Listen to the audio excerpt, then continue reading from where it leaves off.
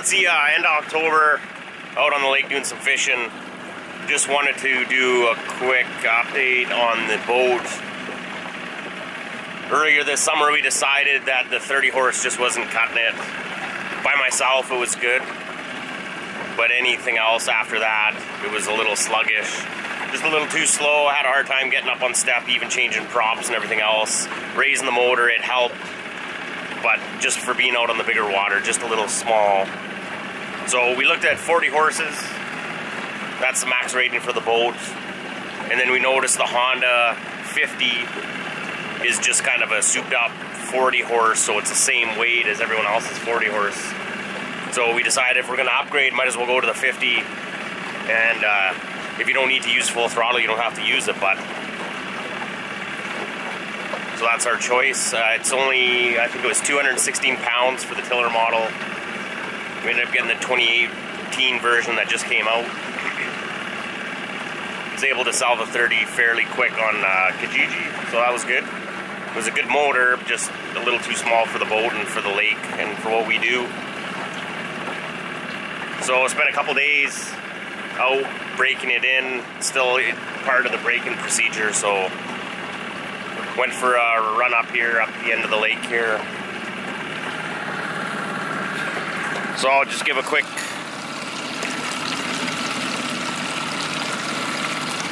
view of the motor. The tiller handle, the control panel. Shut it off here.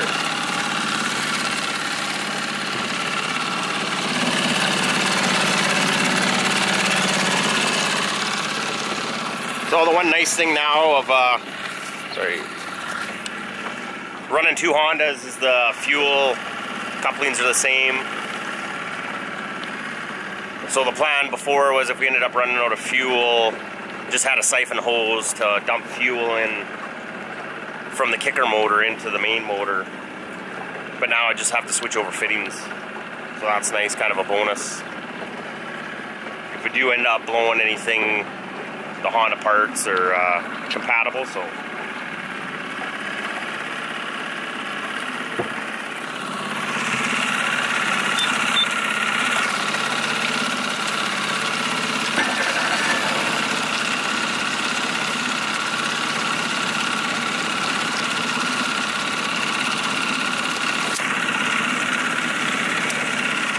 Well, so far, like I said, I only had it for a couple days out on the water here. So far, my first impressions, it's really good. The extra horsepower is really nice.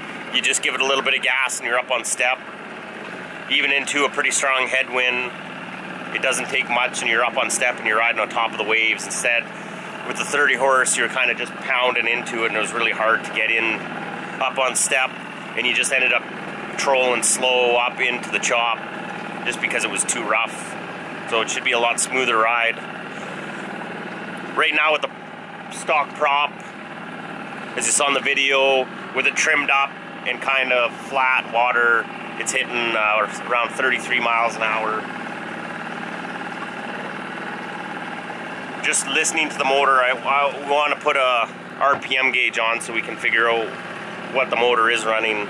But just from listening to it, it sounds like we could probably go up to a steeper pitch prop and probably get a few more miles an hour out of it. So that might be an option down the road if we look at getting a spare prop for it.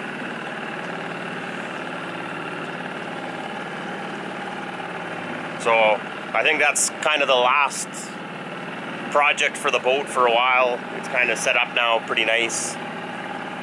Fishes really well.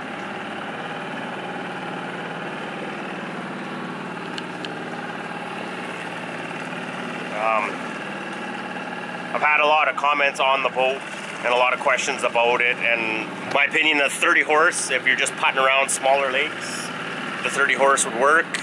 I'd say that's the minimum you'd want to go with this boat. If it was dead empty and you didn't have downriggers and everything else, you'd probably get away with the 30. If you're going to be on the bigger lakes, 40 would be the minimum, and I'd even look at some other 50s as well. You just have to watch the weight if you were running a kicker or not. If you weren't running a kicker, then you could open it up to all the other 50 horses out there. So stay tuned. There'll be some more videos on it. Some more fishing videos coming up. Should be getting pretty good here.